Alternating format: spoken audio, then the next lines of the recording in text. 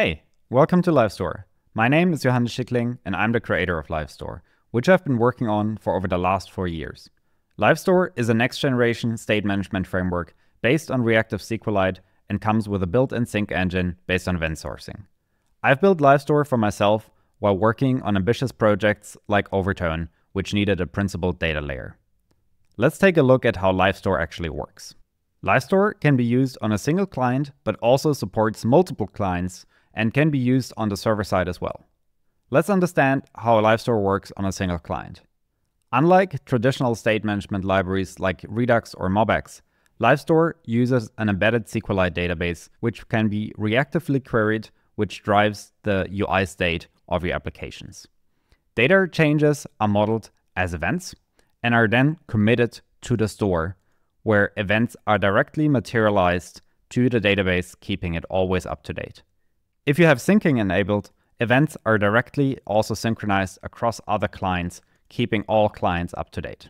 Let's explore how a real LiveStore app looks like. In this case, we're looking at a React app. Here we're starting with the LiveStore provider. The LiveStore provider takes an adapter, in this case the web adapter, which persists to OPFS, but there's also other adapters available for Expo, Node, and other platforms. And it also takes a schema. The schema takes two parts, the events and the state. The events define everything that the app can change over time, and the state is how we want to express that data in our database. Here we have a to-dos table and a table for some UI state, such as the current new to-do text and how we want to filter the to-dos. Then those events are materialized into the database, keeping the database always up to date. Let's take a look at how the app looks like in action. So over here, we're starting out with an empty database where we can create task A. So over here, we're starting out with an empty database where we can create a few tasks, and those tasks can be completed and also be filtered depending on how they're completed. Let's try to understand how the code for that looks like. Let's start with this field. Over here, we have the header, which has an input field, which always reflects the current new to-do text, which is queried from the UI state. As we're making changes, we're committing new events about the UI state, keeping the database always fresh.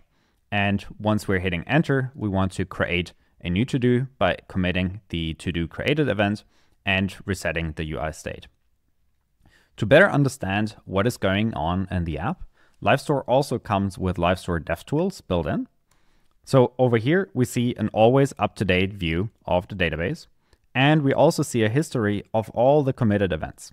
Those events are also being synchronized across all other clients.